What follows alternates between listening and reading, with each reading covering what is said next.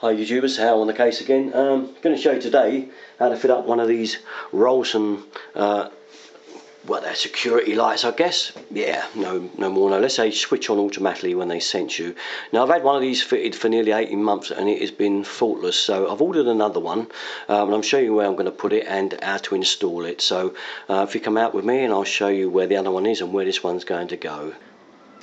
Alright guys, and girls, here's the one I fitted over a year ago now. Well, it's getting on for 16 months actually, and it's been faultless. I've deliberately put it under that underhang there, well, that overhang, the overhang, just so that it would keep most of the rain off of it.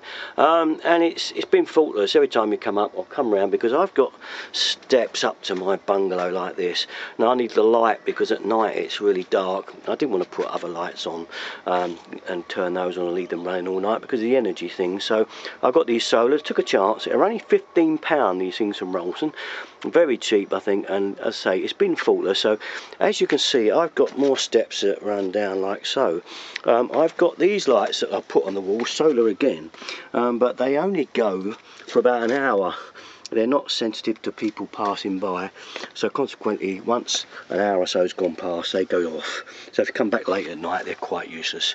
So as you can see, I've got these steps running up and I can't see these steps here down here at the moment in the dark, so I'm going to put one up here again. I'm going to put it under that overhang, get it right, Al, and I'm going to show you how to fit it up there and screw it up. So I'll get the things and the tools out of the box and show you how to do it.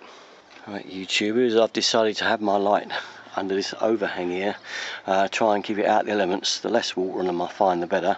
I'm going to do a couple of drill holes up here and hang the bracket on there and hang it off the side of there.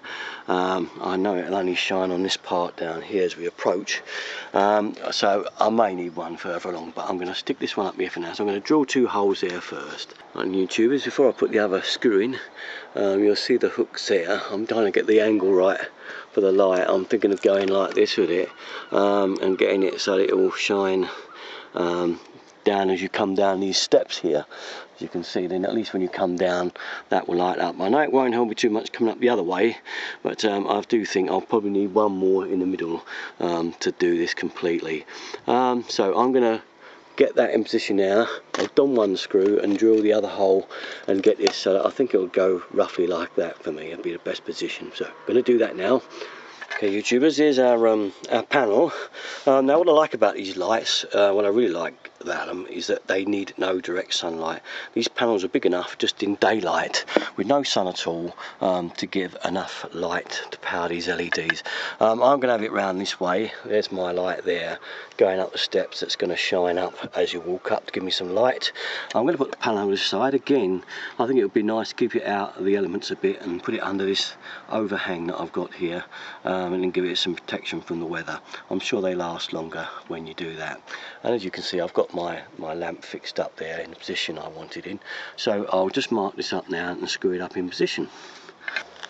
Well, there we are with the finished job, all up, and I'll put it on for you so you can see it's all going to work. Now I've got the sensor pointing that way, which means as I come down these steps now, it should light up, especially this flat bit here, which is really dark at night.